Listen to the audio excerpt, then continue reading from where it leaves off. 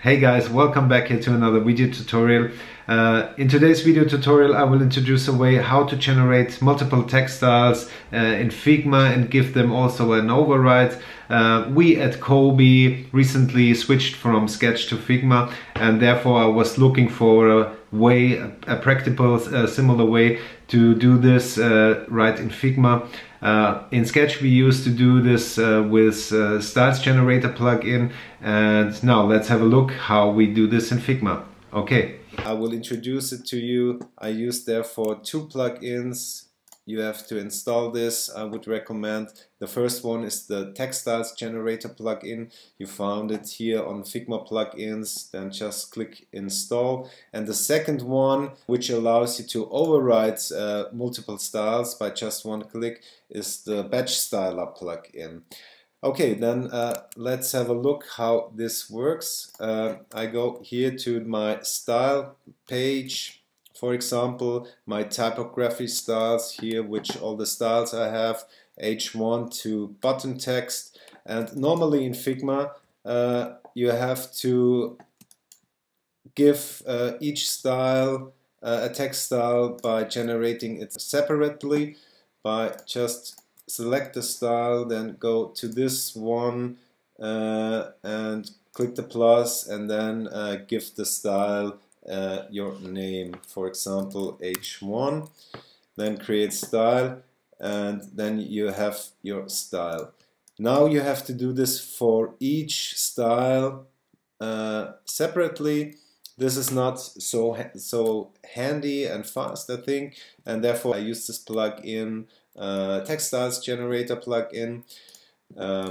I show it to you now. First I delete the style. Then what does the Styles Generator plugin, the TechStars Generator plugin do? It generates all your styles you have created, and it creates the styles depending on the layer name on the left. You see here I have the style here, H1 semi-bold. And what I would recommend to do is to give the weight information of your style directly here in the naming. Because if you generate one style, for example here, I show it to you, just H1, and create the style, and then I will type the style, and here click H1. I got no information about weights, etc. This is one thing in Figma I don't like so much here, because if I want to have the information, I have to go here to edit style, and here I see, okay, it's the semi-bold 56 pixel and the line height of 64 pixels. So therefore I delete this here. Therefore, I would recommend to give all the information here of the font type and the size and the line height directly here into the naming. What I said before, important is here that the naming convention is also here written in the layer name. One quick tip: if you have here just H1 now standing here, and I will do this by the plugin, it will generate the style to the layer name here. What you have to do now is just delete this here, then press enter, and you get the right naming here, like you did it here. Just select all of your styles and go to the search, and I think normally it's the command / shortcut. For German keyboard it's the command comma. On German keyboards it's the command comma shortcut. Then you go to search, then you search TechStars Generator, then I go here, TechStars, and you see here 18 styles were generated. You can see it here on my inspector. Every style was generated. This is a very fast and quick way, and yeah, I love this this way. One thing the plugin also does, you can show all the styles by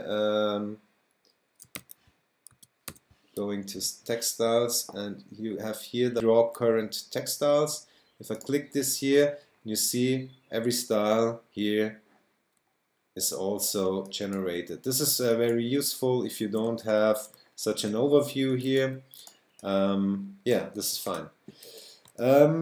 Now I will show you the way how to overwrite these styles. Then select all these styles. Then I go here to, I show it here to you in the plugins, then go to batch styler. Then you see 90 styles were generated. Just select all these styles by pressing Command A. And here you have the opinion to change the font family. In my case, I will use then Roboto and use Roboto Slab, for example, to have a more different view.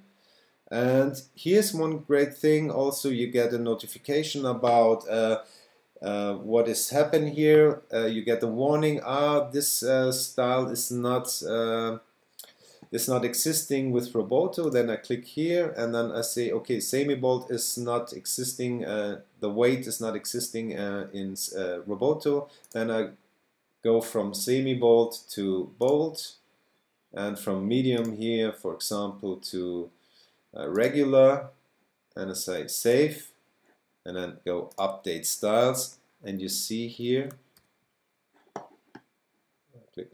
close this here, and you see here every style was updated from the one font to the other font. Yeah, this is a really good way which helps you to speed up your workflow, I think. And yeah, this was the tutorial. Hope you found it useful. Then see you on the next video. Bye bye, your John.